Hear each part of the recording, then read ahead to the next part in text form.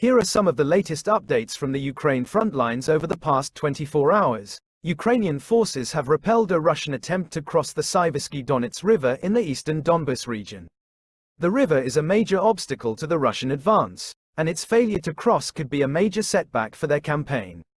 Image of Ukrainian forces repel Russian attempt to cross Siversky Donets River. There have been heavy shelling in the cities of Lysychansk and Severodonetsk, which are located in the Donbas region. The shelling has caused widespread damage and civilian casualties.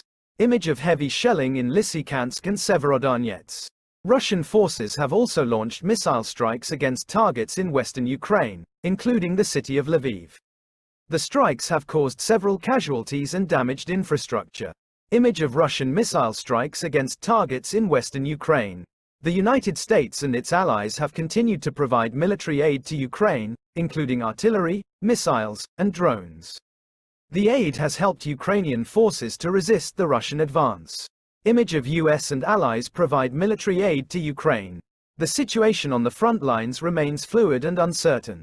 However, the latest updates suggest that the Ukrainian military is still holding strong and that the Russian advance is not making significant progress.